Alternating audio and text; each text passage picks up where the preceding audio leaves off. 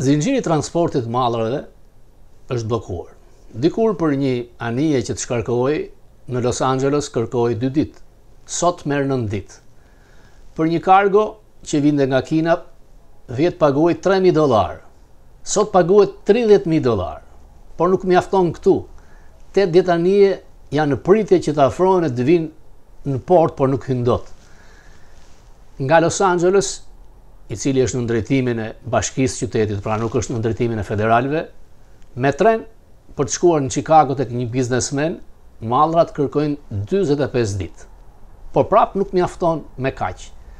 Malli, furnizimi, ngeli bllokuar tek portali i stacionit trenave për 9 ditë. Dhe kjo biznesmenit i sjell një kosto $1 milion. Dhe çmimi do të kalojë natyrisht tek blerësit. Janë 8 ditë anije që presin të ankorohen. Kjo ka nisur që me kohën e Covid. Është një radhë e pafund.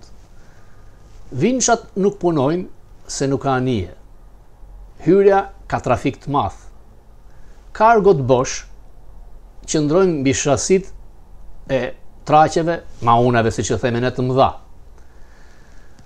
Traqet kur vinë lën kargon bosh me gjithë shasi dhe duhet dalin të ngarkuara, por duke mos pasur shasi, nuk kanë se çfarë të marrin, ndaj dhe vinçat rinë bosh.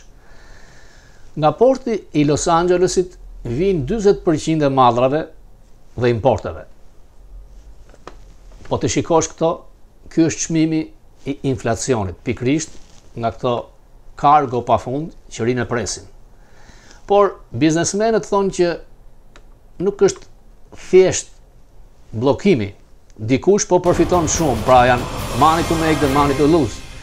Dikush, një kompani transoceanike, vetëm në muajin tetor, Matrix, kompani që e kanë qendrën në Europë ose në Kinë, kjo kompani fitoi $16 miliard. Sepse, siç e thash, nga $2.000, $3.000 për kargo nga Kina, sot paguhet $30.000. Dhe ai që e paguan në fund, natyrisht është blerësi dhe ndaj kemi dhe ato që quhet inflacion.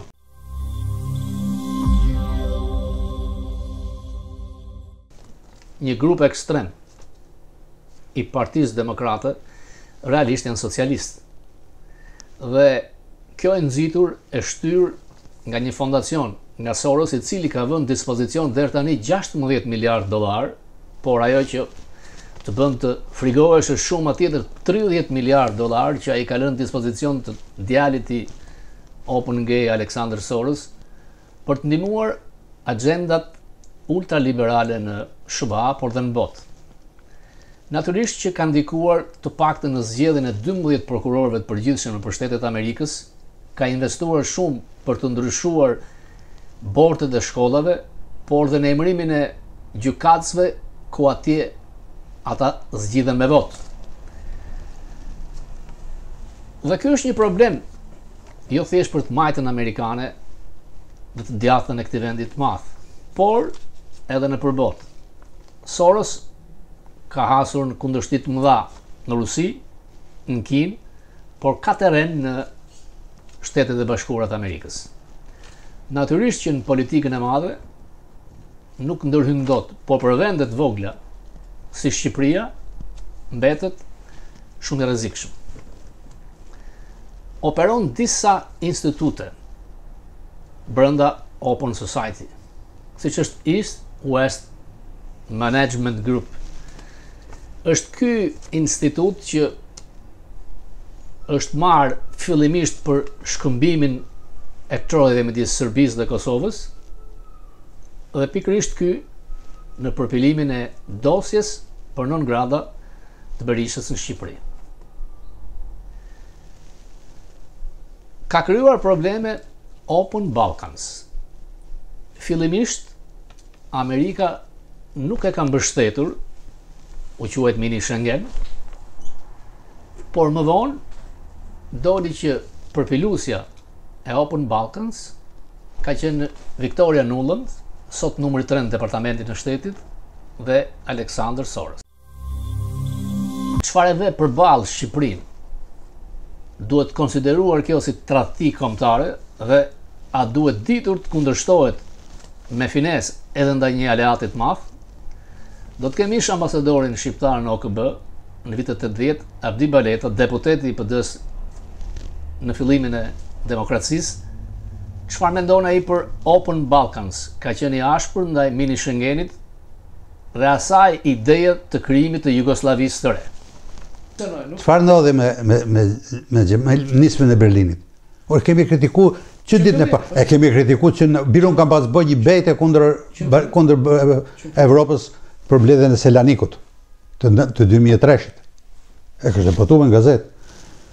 Gjermania deshi të kompensoj Rusin në Ballkan. Për favoret ekonomike. Favoret ekonomike. Si la Krime. Prandaj ngeli nga Amerikë Turqi kemi aleat. Prandaj ne jemi tradhtur dhe nga aleati. Po. Që unë duke pres për Francës.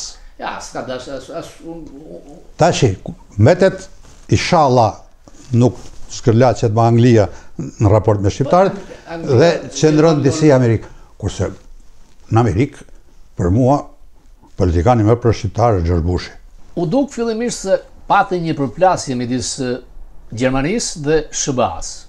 Natyrisht në këtë përplasje, kur flitet për trodhjet shqiptare, SBA ka qenë ajo që ka vendosur gjithmonë, sidomos me presidentin e madh Bush.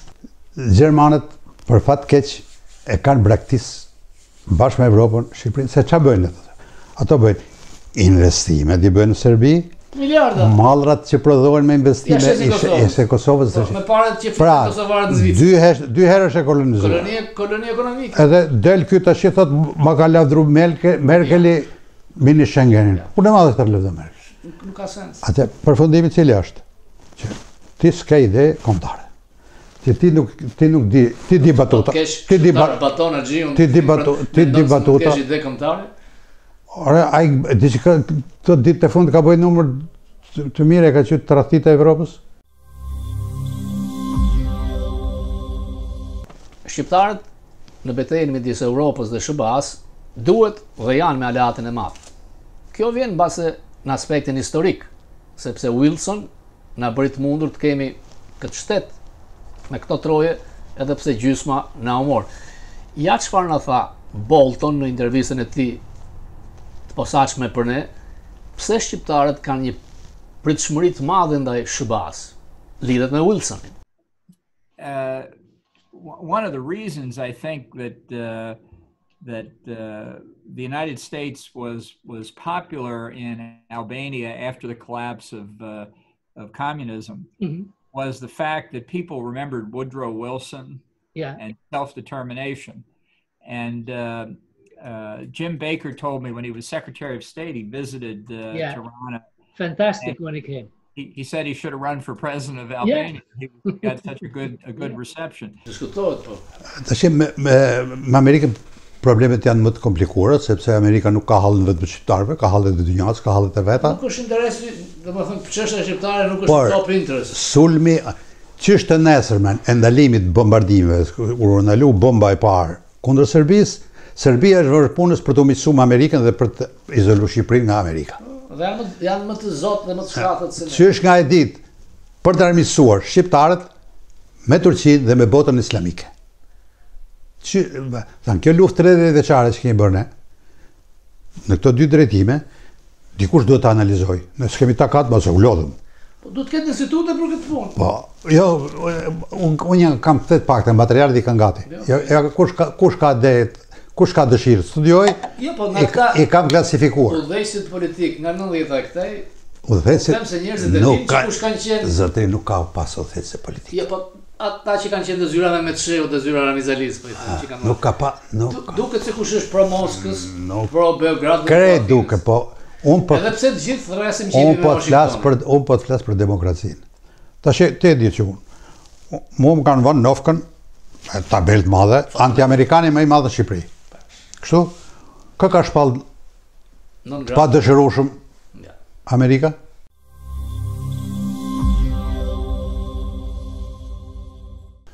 Të hujet janë sjell më poshtërsisht se të gjithë. Si Republikë bananesh. Problemi tjetër është, që një tank kanë dashur gjithmonë të na lënë pa një mik të madh. Po, do të larguar nga Amerika, nga Një herë dhe largohesh nga Perandria Osmane. Faja o ka Osman, Drashković që këte puni bënte me kadren. Ata ju morëm qafën, luftuam për juve, ne ju shpëtuam, ne dhe tjera. Ndahuni, armiqsohuni me atë, që do të ishte aleati objektivi i yni. Për të mbrojtur nga greku nga Serbi. Pastaj, lufta e fqinjve tanë për të na izoluar nga gjithë, prapë nga fuqitë e mëdha. Dhe na çuan na lan tek Kina, tek Italia, prit vjen koha e luftës. Po, aty Komunizmi bëhet ideal. Por komunistët të hynë luftë mbas si sulmohet Bashkimi Sovjetik. Mbas 41-shit, po. Mbas 41-shit. Ajo vdekja e fashizmit ka qenë. Nacionalistët nuk luftuan kundër italianëve në fillim. Ballistët kanë luftuar kundër italianëve. Luftuan kundër, po se zot bën as dy hapa zbashku me njëri tjetrin. Anglezët ishte Kosovën mes. Në rregull. Atëherë ta thonë. Ai ka qenë fakt. Ata nuk kishin për Kosovën anglezët. Këta qenë për nga komunizmin unë nuk bëj dakord me atë që vetëm shqiptarët vetë izoluan veten. Neve edhe na izoluan. Perëndimi. Shqipërinë mund ta kishte shpëtuar nga komunizmi, më kollaj se sa shpëtoi Greqinë. Pa diskutim, që në fillim. Pra, në 60-ën ishte mundësia, pra. Detyra e parë në kohën e lidhjes Prizrenit ishte që ta afirmohej identiteti kombëtar shqiptar. Kongresi i Berlinit nuk e bëni këtë hap. Në shpalljen e pavarësisë shkuan deri një hap, bën një hap, por kombin e ndan. Prap, nuk është faj që pa me sa të donë të blaset të panevojshme. S'është faj i shqiptarëve që u coptu. Ta majnë ata. Që zogun i lidhin durët, se e bën, i thanë do të djesh në urdhrat e Italisë, nuk është faj shqiptarëve. Është merita ati që qëndroj sa qëndroj. 15 vjet. Nuk është faj shqiptarëve, mas marrimit luftës së dytë botërore, që na kaluan në kampin e komunizmit. Pra unë nuk mund t'i fajtoj bukur. Tash është ndodhi, na lan për Jugosllavinë. Ne na kanë lanë për Republikë të Shtatë Jugosllavisë. Po, shansi shpëtuam. Si atëherë. Mbaroi dhe kjo. Erdhi puna fatmirësisht u ngrit Stalini me. Po, pse përfituam. Dhe përfitimin e madh Shqipëria ka pas nga grindja Stalin Tito. Ekonomikisht ama na vollën. Kush? Jugoslavët? 2 vjet, po. O lëndë, po unë këtë ditë kam botu një artikull. Kam cituar një faqe gjysmë raportin e ambasadorit rus Çuvahin. Ai e ka shpjeguar më mirë se Enver Hoxha si deshi ta bëj Jugosllavia Republikë Shtatë. Edhe ja ka qenë byros politike. E kanë thirrë me dhënë dhe shpjegime ke Stalini. Nëse do të bëheshim Republikë e Shtatë, do të ishim bashkë me Kosovën dhe do ikishim bashkë apo do asimilojmë? Jo, po pse nuk u bë Republikë e Shtatë? Kush e ka dash bëhet Republikë e Shtatë? E ka dash Tito, po se ka dash Rankovići. Përplasjet.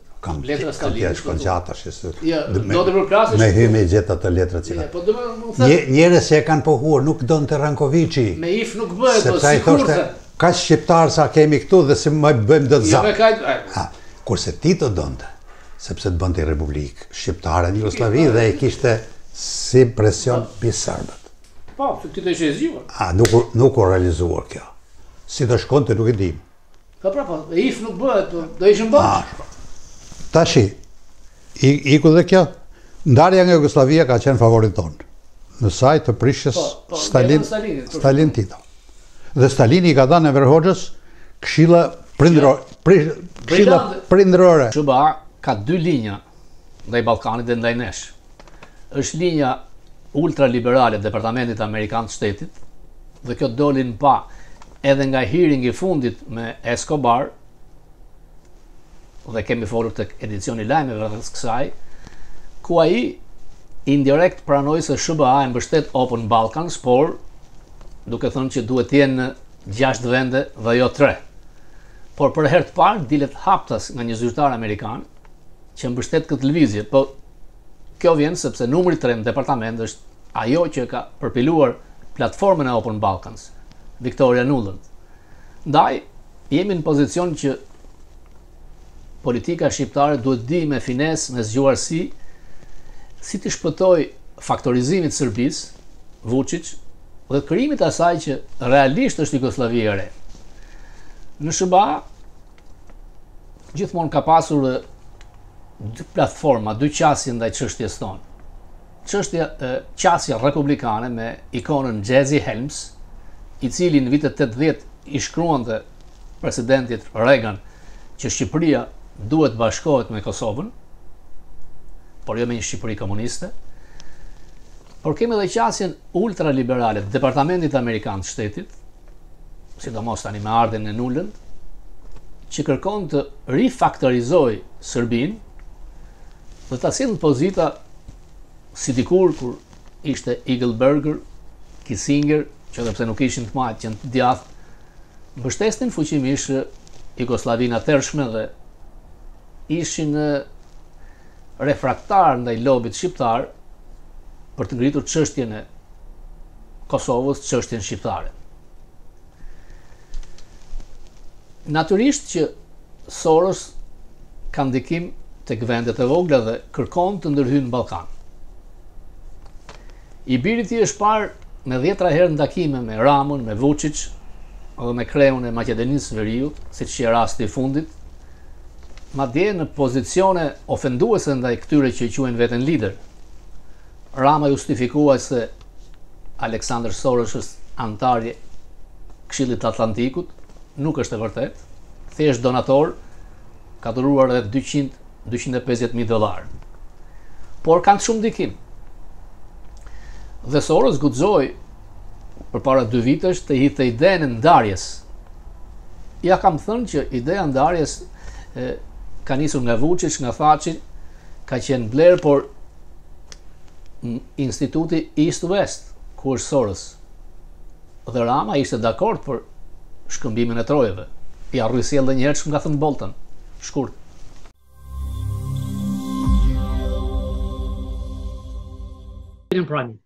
Well, I think his view,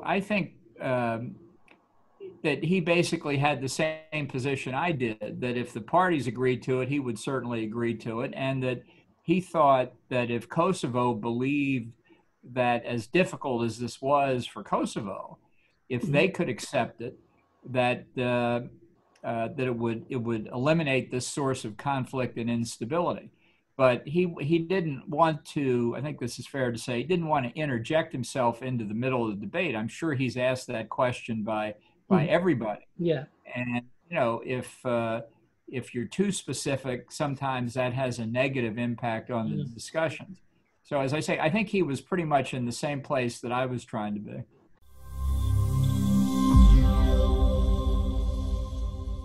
Shqiptarët ende në labirintet e humrat demokracisë.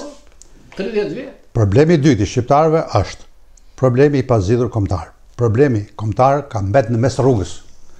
Këto janë dy plagët e mëdha historike, politike që kemi pasur kurse shumë favorizuese. Më favorizuese se kur. Tani po na hikin kurset, nuk kanë bush nuk kemë më. Tash demokracia dhe nacionalizmi si mund të përputhen. Unë kam shkruar disa shkrime që pa bashkim kombëtar shqiptarët s'bëjnë dot demokraci. S'kan forcë. S'ka forcë. S'ka kuptim. S'ka forcë. Dhe pa demokraci nuk përparon nacionalizmi. Ngelim të dy. Pra ne jemi në qorsokak. Të thonë që të duan njerëzit 30 vjet që bëj vëzhgime politike. Përgjegjësia e kujt është? Përgjegjësia është e brezave, një pas një. Përgjegjësia e madhe është e komunizmit që krijoi atë shëmbëltyr që është. Dhe përgjegjësia më e madhe është e të gjithë, jo, të shqiptarët herë. Po. Është përgjegjësia më e madhe është e të gjithë atyre që kanë komanduar Shqipërinë.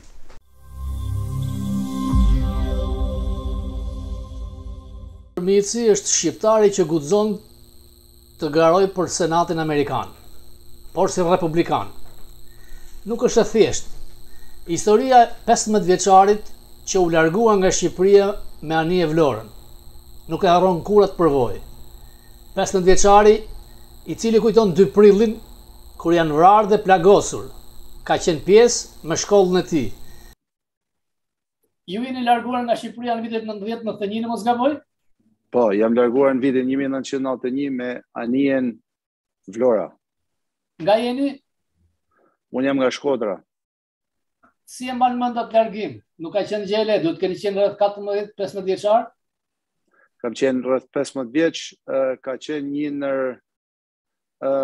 eksperiencat më formative të jetës time, të përjetosh një gjë të tillë është shokuese, për të thënë më të paktën. Sepse kemi qenë rreth 30.000 veta një anije kështu mallrash që transportohet sheqer 28 orë pa ujë, krime makabre në aty, domethënë eksperiencë e tmerrshme ka qenë, por eksperiencë shumë formative dhe që më ka sikur të thosh, më ka forcu pak, më ka forcon karakterin, gjëra të tilla të forcojnë karakterin, se nëse si thonë këtu në Amerikë, if they can't beat you, you know, they right. Sa ndonjë në Itali? Në Itali ne jetëm 11 muaj. Mbas Italisë pas ardhur drejt në Amerikë? Po, në Itali ne jetëm 11 muaj, domethënë para se të dilnim jashtë, na çuan në stadium të barit, ku ne ishim 4 ditë aty. Kishim edhe disa domethënë eksperienca të tjera që ishin pothuajse po aq të vështira. Dhe po, pastaj ne jetëm një 11 muaj aty, ndërsa po përgatisim letrat për të ardhur në Amerikë. Erdhët në Amerikë, e kishit menduar që një 15 vjeçar që largohet me një anije, që rrezikon jetën, sot jetë kandidat për në Senatin e SBA-s. Ëndra them se e realizuar. Ëndra, shiko, po në jetën time gjithmonë jam mundu ta jetoj jetën sipas disa principeve. Po, kushtet janë pjek që tashmë një republikan të ketë shansin fitoj, siç e pam në Virginia, ku Virginia është bërë gjithashtu një shtet blu, New Jersey është bërë shtet blu dhe për pak do kishim një guvernator republikan në New Jersey, por në Virginia ja arritëm asaj të kemi një guvernator republikan. Njerëzit pothuajse janë zhgënjur shumë me ideologjinë e majt, me governancën e majt që po shkatron çdo tradit, çdo lloj, si thush, stil jetese që ka Amerika si vend tradicional që është. Dhe tashmë votuesit janë shumë zhgënjur dhe kërkojnë ndryshim. Dhe këtë ndryshim mund ta gjejnë vetëm duke, domethënë, mobilizu edhe me votu për një kandidat republikan, një kandidat djathtë. Sepse në përgjithësi qëllimi i demokratëve është të shpërbejnë Amerikën, të paktën atë Amerikë që është krijuar siç është krijuar. Po, që kemi ndruar ne. Por mu kur nuk më kanë ndrojt këto betejat e forta, këto David versus Goliath, betejat e mëdha. Kur, siç e thash përpara, kur ke thirrje, kur ke vokacion, kur beson në atë që bën dhe ndjek ato principet që i ke në jetë, gjithmonë merr guximin edhe ke shpresën se do t'i arrish. Është një segment tek demokratët ultra progresiv me Cortezin që larguan Engelin, po ata larguan edhe Mark Gjonin. Po. Një herë nga unë 4 vota e ke, as diskutohet. Të gjithë shqiptarët duhet votojnë ka dhe të majtë në këtu, e dim. Të majtë në qartë që nga Shqipëria, por prapë për ne do të ishte diçka, e provoi Di Guardi për para 6 vites në mos gaboj, ishte konkurrues. Tani për t'i shpjeguar shikuesve tanë, si funksionon Partia Republikane në New York, në Bronx, sepse në Shqipëri janë mësuar me partitë bunker, si gazeta ushtarake. Si funksionon partia këtu dhe si dikush hyn në garë? Konkretisht ju. Në Amerikë, çdo person që mund të ketë mundësinë të dalë dhe të marrë firmat nga votuesit, mund të hyjë në garë politike për secilën parti. Asnjë parti nuk mund të ndaloj asnjë njeri për këtyre ngarë politike, po more firmat e duhura. Ka një numër firmash që duhet marrë. Prandaj ky sistem është shumë sistem i lirë. Kjo nuk do të thotë që do të kesh mbështetjen e partisë, por do të thotë që ti ngarë mund të hysh nëse ke fondet, ke njerëzit, ke stafin, ke mundohesh, nuk mund të dalë askush. Partitë bunker, të jemi të sinqert, Shqipëria nuk ka eksperiencë të madhe me demokracinë dhe vazhdon të jetë ai mentaliteti që duhet kontrollohet nga dora e fortë, por do t'i shërbete më mirë demokracisë shqiptare, popullit, sikur të adoptoni një sistem të tillë siç është në Amerikë, ku njerëzit duhen të ndrojnë shumë gjëra para se të adoptohet ai, duhet të heqim atë mbështetjen në grupet e bandat për të marrë vota e kështu, ka shumë probleme që duhen zgjidhur para se të vim te ky lloj stil fushate. Unë kam të kjo, për shembull, askush nuk e di kush është kryetari i Partisë Demokrate ose Republikane në rang Amerike. Është thjesht zëvendës. They have to hire someone që të rani. Kjo do të ishte shembull më mirë për ne atje. Domethënë, kryetari i partisë, unë nuk e di kush është kryetari republikan në New York, pse të gënjej. Shumë nuk di kush është kongresmeni. Por siç e thash, është sistem i decentralizuar. Po. Është sistemi decentralizuar ku kryetari i partisë nuk ka pothuajse shiko, mbështetja e kryetarit kërkohet sepse kanë infrastrukturën, kanë grassroots, kanë vullnetarët, kanë njerëzit e vetë që mund të ndihmojnë për të marrë ato firmat, por në përgjithësi nuk je ndaluar, nuk ke nevojë të marrësh miratimin e kryetarit të partisë. Po patë zotësinë dhe mundësitë, mund ta marrësh nominimin e partisë. Dhe është shumë e nevojshme për një demokraci që të jetë një sistem i tillë. A do të ketë garë brenda republikanëve, primary? Ka dikush tjetër që mund të hyjë me ju? Është një kandidat, ka disa njerëz, po ata janë serioz, por është një kandidat serioz që është në një show host në Newsmax. Ku si? Joe Pinion. Joe Pinion. Dhe ky akoma po mendon që ty apo jo? Që ty apo jo. Por koha ka ardhur që tani o të deklaroj ose të mos deklaroj. Sepse tashmë është shumë vonë që ti hysh një garë të tillë që është në gjithë shtetin e New Yorkut dhe ky mos të kemi iluzione shumë shtet i madh. Me sipërfaqe me popullat. Long Island janë republikanë. Qyteti është që është blu, me fjalë. Absolutisht, po sipërfaqja gjeografike ashtu dhe popullata është shumë e madhe, sikur të bësh fushat në gjysmën e Ballkanit. Ja fillon nga Slovenia deri në fund Shqipërisë, kështu që nuk është diçka lehtë.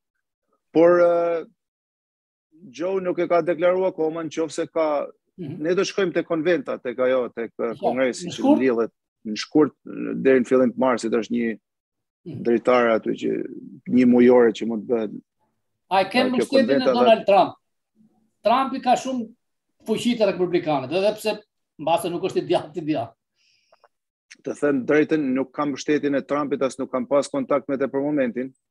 Por në qoftë se nuk ka primary dhe bëhem kandidati i vetëm, Chuck Schumerit, pa diskutim që do të ketë një kontakt midis fushatave, por nuk kam mbështetje, as nuk kam bë. Edhe Donald Trump e thënë drejtën, nuk është nim këtu në New York. Pavarësisht se unë e respektoj si president, ka bërë shumë punë të mira, edhe domethënë ka mbrojt traditat edhe vlerat e demokracisë amerikane, por Trumpi nuk është nim në fushat në New York. New Yorku shteti blu, dinte që s'kishte shans. Është shtet blu. Nuk është, po. Kështu që Trumpi por nuk e refuzoi, po qëse vjen puna ose koha ndihmën e tij, nuk e refuzoi, por nuk kam pas asnjë kontakt. Ai do të mbështesë gjithkënd kundra Schumerit, them unë. Ka përplasje. Patjetër e ka. E ka dhënë Novken crying Chuck Schumer. He's right. He's right. He is crying Chuck Schumer. Çfarë do të ishte për ne si shqiptar, jo vetëm shqiptar amerikan, por shqiptar të Shqipërisë, që një djalë Shqipërie ty në Senatin Amerikan, diçka e madhe. Absolutisht është diçka e madhe. Bile spata edhe një muhabet me atë kandidatin, me ish këshilltarin Mark Gjonaj. Dhe tha kjo do të jetë një gjë e mirë tha për ne shqiptarët se na vën në qendër të vëmendjes në politikën amerikane. Por kjo në përgjithësi është diçka e madhe për ne sepse jemi emigrant të ri këtu në Amerikë dhe siç e thash edhe në fushatën për Këshillin Bashkiak ne kemi nevojë për përfaqësim politik.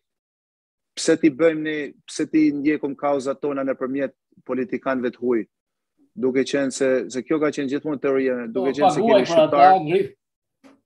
Paguaj për ata, ngri për ata. Pse mos ti kemi ne politikanë tonë? Është kjo ideja që ne shqiptar nuk kemi mundësi, nuk kemi fuqi, nuk është kollaj, por ama kur ke besim në vete, se më thonë mu, si mendon ti që do fitosh Kuna Chuck Schumer është lideri i Senatit, unë i them njerëzve shiko, janë 2-3 gjana kryesore që të kesh një fushat suksesshme dhe të fitosh. Radhë parë është dëshira shumë e madhe, që duhet ta kesh dhe pasioni, ambicia. Në zemër, po duhet t'i kesh, duhet mendosh big, you have to think big. Nëse s'mendon big, nëse nuk hell kandidaturën s'ke për të fituar kurrë, se nuk je mbrëm në fushat. Në New Jersey, një shofer traku me $1,500 mundi kryetar e Senatit Demokrat. Jo me 1,500, jo me 1,500, $153. Me $153 dhe në fund e ka thirr atë njeriu që ka mund dhe i ka thënë, po që se ke nevojë të bëj një gjë për ty më tregon më thirr.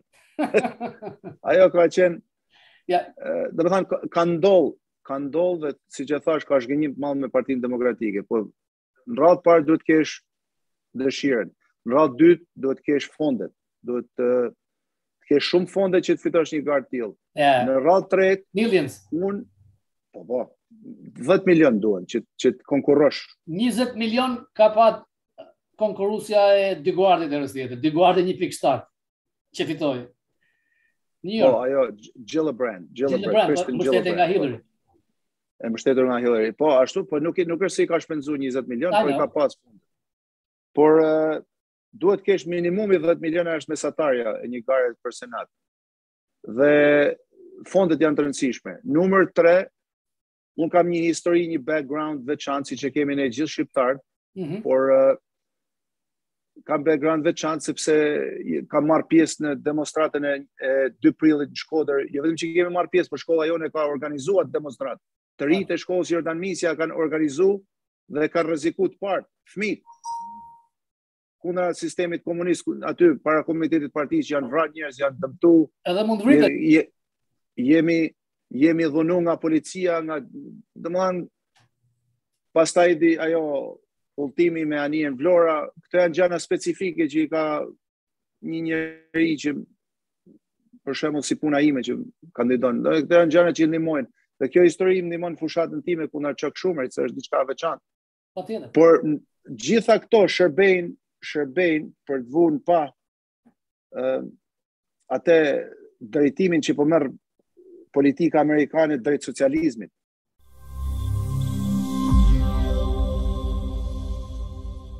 Do doja të kujtoja një pjesë historike që me një nëndor të largët të vitit 1944.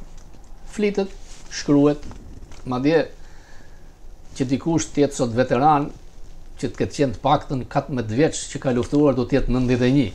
Dhe është qesharake, në qoftë se shikon një 70 vjeçar apo 80 që pretendon që ka qenë veteran asaj lufte ikje së gjermanëve, kur dokumentat dalin që 300 gjerman e kanë mbajtur qytetin për disa javë ndaj sulmit të 3000 partizanëve. Janë vrarë gjermanë, rreth 1800, po janë vrarë nga bombardimi anglezëve i autokolonës që vinte nga Greqia. Ndërkohë që terrori i forcave që po vinin në pushtet ka qenë ndaj intelektualëve të Tiranës dhe janë vrarë shumë syresh pa gjyq. Do të sjell çfarë thot dikush që gjendet në New York, Orhan Cakiqi, i ati ti është pushkatuar pikërisht ditët tetor nëndorit të terrorit të kuq. 28 tetori është dita e fillimit të masakrës, është një ditë e zezë për familjen tonë, sepse në moshën 37 vjeçare na humbi babai dhe ngeli nëna me 2 fëmijë të vegjël për të rritur. Them humbi se u mor në shtëpi gjoja për një sqarim në komandë dhe nuk u kthye më. Nuk u lë vend pa u kërkua dhe edhe këta vetë, komandantët partizan, thonin që ne nuk kemi kishë në këtë vrasje. Edhe bën, po, patrul partizane ishte ajo se erdhën në shtëpi, ta zem nga ora 8 dhe u mbajtën për darkë. 4-5 vetë që ishin u mbajtën për darkë, se kur vjen në kohë darkë, u mbajtën hangën darkë dhe thanë, po vim nesër në mëngjes. Shkuan duket atje dhe i thanë, shkoni merrni sot, ishte ky, baba im, Nazmi Uruqi dhe Farid Dabulla, të 3 liceistë të Korçës, kishin mbaruar liceun në Korçës. Duhet i ketë njohur, pikërisht i ka njohur. Duhet i ketë njohur veri personalisht. I ka njohur personalisht dhe ajo që e vërteton është te libri Vitet e rinisë. E përmend të 3. Diçka që është edhe vërtetuar që ka qenë urdhri i tij me anë qarkorit që të zhdukeshin njerëzit, jo vetëm këto, po edhe 30 vet. Ka qenë një listë. Ka qenë një listë. Të mos gjesh eshtrat e babait mas kaq shumë vit, duhet të jetë një pendesë e madhe. Është pendesë, sigurisht. Nëna e kishte shumë atë, po sikur se edhe ta tash. Nuk ke një vend ku unë pak a shumë i pushova kërkimet kur takova zotin Islam Zekthi, që më shpjegoi historinë e lumit. Domethënë ai kishte kaluar aty, që ishte internuar me rinin e ballit, edhe kishte kaluar sipër për në Tufin natën vonë, tamam 28 tetori 44, dhe ishin dëgjuar çast të shtin aty në numit ku është hotel Kennedy tani. Edhe i kishin thënë ato rojët, rrini urtë se ju do psoni si këta. Duket kanë qenë 2 grupe, një pjesë i kanë ndarë, më të vjetrit i kanë disa i kanë çuar atje. Atje i çuan në Shupale ose në Zaldajt, i thonë, edhe pastaj i pron këto në burg të Tiranës. Në botë edhe digjen, digjen edhe i hedhin det. Ne edhe kështu ta marrim të tash, e ka marrë lumi deti, edhe është bashkuar me tjerë dhe shpirti i tij është në qiell dhe është bashkuar me ne. Dalem se mja fola për timat edhe zdesat po më ngacmon aty, se aty kanë qenë 60 e sa, po 30 e sa janë identifikuar. Dhe ajo që është që bien sy që janë nga gjithë Shqipëria, sigur janë zgjedhur me lule, nga Kosova, nga Çamëria, nga Gjirokastra, nga ku të themu nga Shkodër, një buket e çuditshme. Edhe të dalë domethënë nga ajo që u revoltova dje, që dëgjova këtë Petrokoçin, që të dalim më shumë këtë ditët e sotshme se kur kujtimi këtyre çfarë kremtojnë ata. Domethënë që kolaboracionistët thoshte ai. Ende na dëgjoj. Që duhet na kërkojnë falje. Në vend që të kërkojnë këto falje që s'kan kërkuar, u bën gati 80, neve quhemi kolaboracionist. Tani unë t'i marr, kush kanë qenë kolaboracionist? Kanë qenë kokolart, 3 kokolart, që me librarinë Mesagjeria, që shpërndajnë dituri, që u gjetën në bodrumin e Bristolit, që i lanë nuk ishin guzim të thonin që ne i vram. Ne i vram dhe i vram gabimisht, edhe i vazhdon i vram. I vrau ky. Po prap kjo pikë, domethënë nuk është se kanë dënuar krimin, nuk është dënuar. Kush kanë qenë emra të tjerë? Kush kanë qenë? Janë 3 delegaliste e Shiakut, patriot, ngrisë flamor. Njëri ka firmosur te pavarësia. Njëri ka pavarësia, një tjetër ka qenë kryetar vendi, një tjetër ka përsia Ismail Kemalin, familje e ndritur. Me gen, po? Me gen. U kështi kap me radhë të gjithë, kush ka qenë ky në Bilqika? Gazetar i Associated Pressit. Si ka qenë ky kolaboracionist? Nuk ka qenë as pak kolaboracionist. Kundërshtar. Ka qenë antikomunist. Po, kundërshtar, po. Edhe baba im antikomunist. Po thuaj këtë. Antikomunist ai që. I vran për antikomunist. Okej, ishte në modë. Edhe nacionalista ku ka qenë. Të gjithë.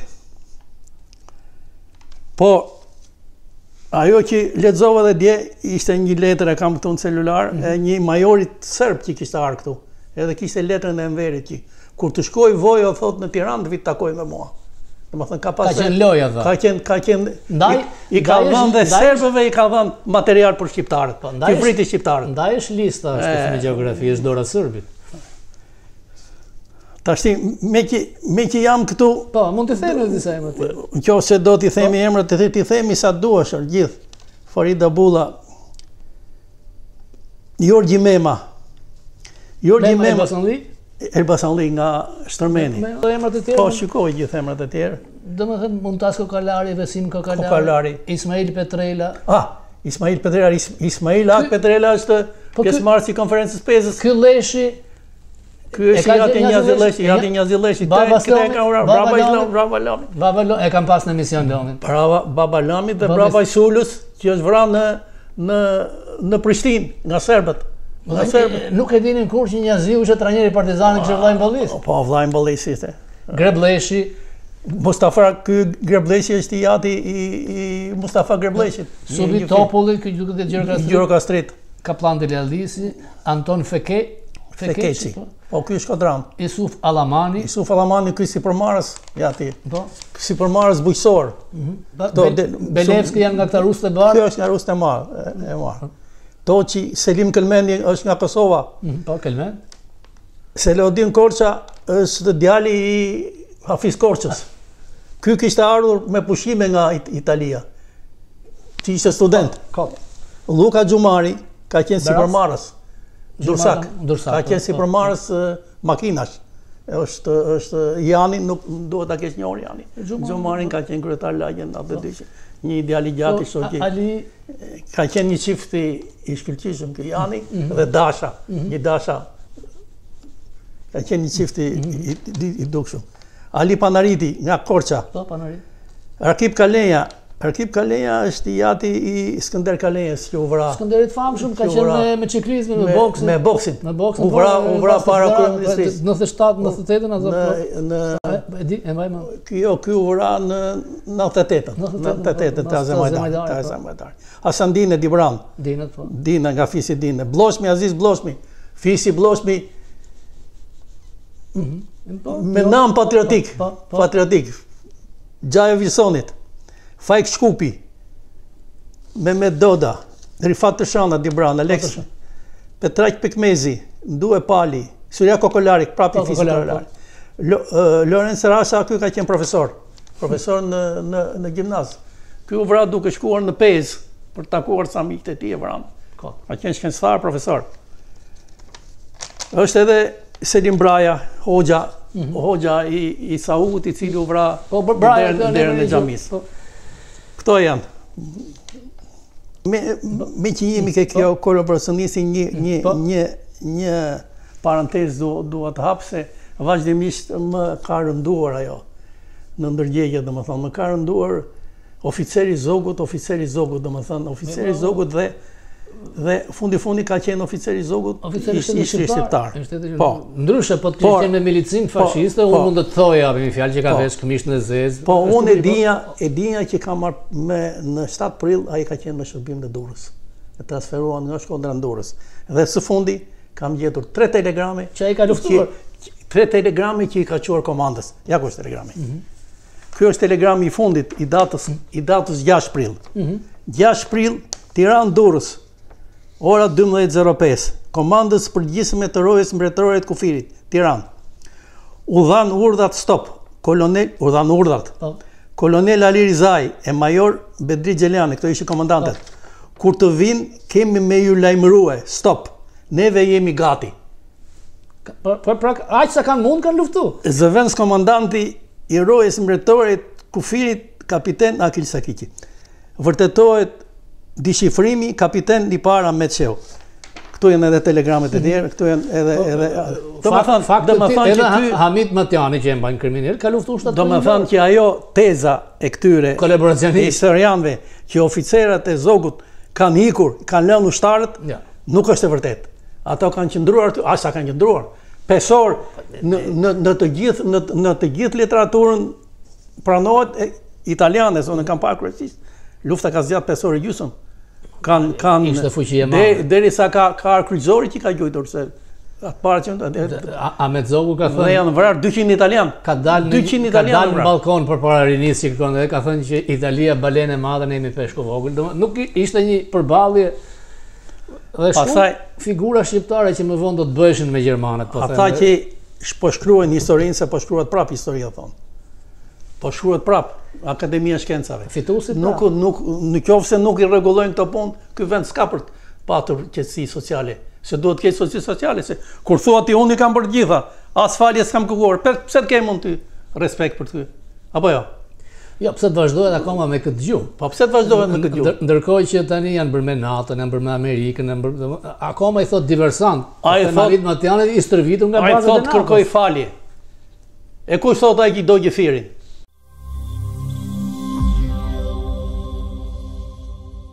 Shërbas, pra më qartë Departamentit të Shtetit dhe segmenteve të politikës tonë. Duket jo logjike ndërhyrja brutale dhe jo diplomatike ambasadores në Tiranë në betejën politike të partisë që ka rreth 650.000 votues, duke kërkuar përjashtimin e Berishës nga grupi parlamentar, por duke qenë dhe me ashpër ndaj tij. Kjo solli krijimin atyre që quhen foltore për të treguar që Berisha nga ana tij ka forcë tek baza dhe do ketë një përplasje të madhe midis Bashës që nuk e ka forcën e liderit dhe Berishës që e ka. E kemi theksuar që Departamenti I Shtetit funksionon sipas një ligjësie rreth 250 janë emërime politike dhe njësia që përpilon dosjet për non-gradat është njësi me profesionist. Por, departamenti në shumë raste për personet non grada nuk mban qendrim publik, në disa raste tjera e mban përmes zëvendësit dhe në raste shumë të rralla vetë sekretari I Shtetit, siç ishte rasti I Berishës. Por në këtë vend, media është e hapur, në një libër të ri Mat Palumbo, siç e kemi theksuar në këtë kanal, del haptas që dosja është përpiluar nga Instituti East West I kontrolluar nga Soros dhe flet konkretisht me emër Fico. Pra, dosja nuk e ka seriozitetin e dosjeve të tjera. Në këtë javë pam dhe një vendim nga presidenti Biden, shumë I ashpër, I cili doli sipër sekretarit të Shtetit për të futur tek lista non grata të gjithë qeverinë e Nicaraguas, sepse presidenti Noriega arrestoi 6 kundërshtarët për president, dhe në këtë listë janë të gjithë qeveritarët, antarët e gjykatës lartë, gjykatëve, prokuror, major, kryetar bashkisë, dhe lista është shumë e gjatë. Pra nuk ka pasur kohë për një dosje. Në çaste veçanta, presidenti me një dekret ndërmerr një veprim të madh.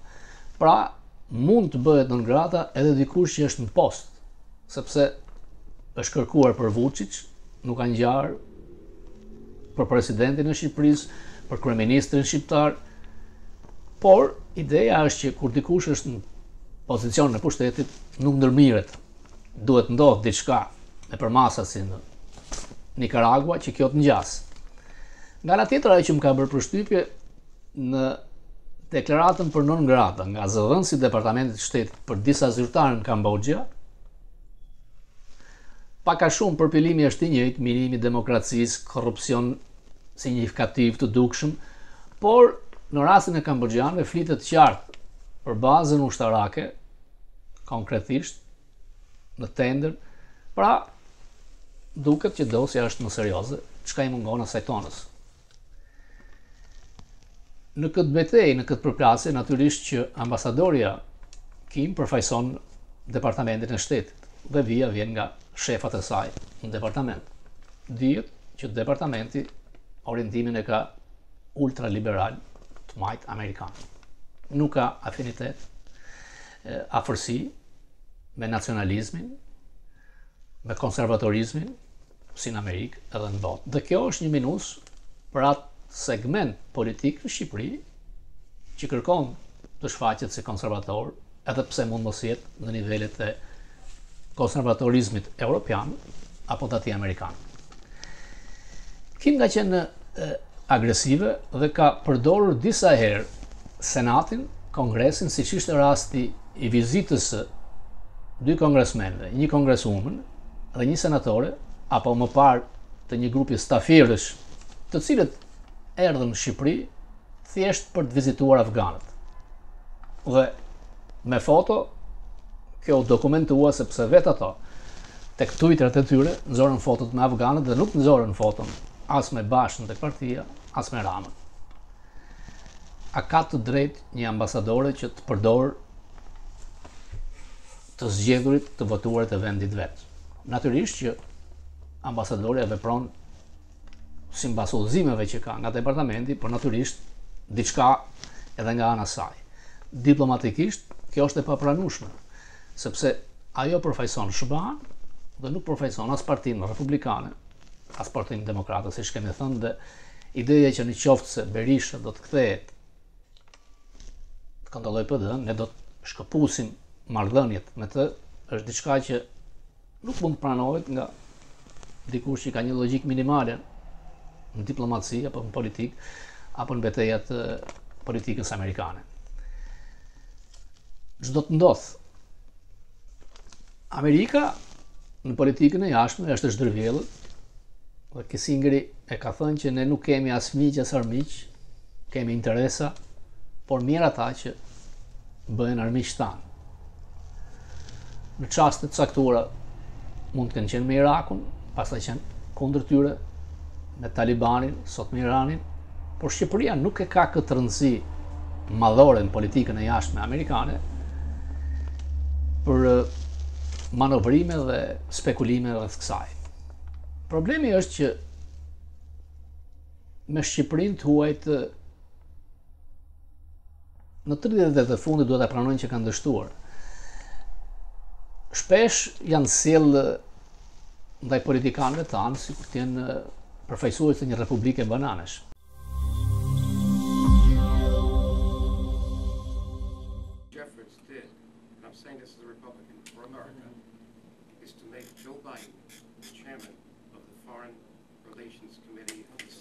That's good too.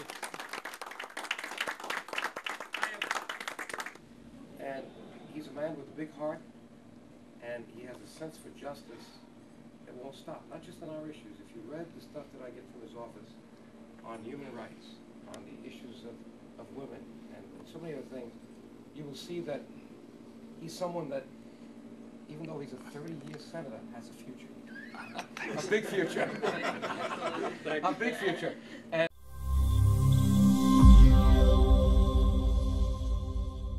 Viti 1996, lobi grek ka nisur rrëzimin e Berishës. Ky është antishqiptari patologjik Nick Gage. Nga pas, vijnë kukullat e tij, Gramos Pashko dhe Blendi Gonxhe. Janë thirrur në Kongresin Amerikan të shajnë Berishën, nën Komisioni i të Drejtave të Njerëzit, Komisioni Marrëdhënieve me Jashtë. A do të mjaftojnë vetëm duke i quajtur diktator, apo do të shkojnë më larg?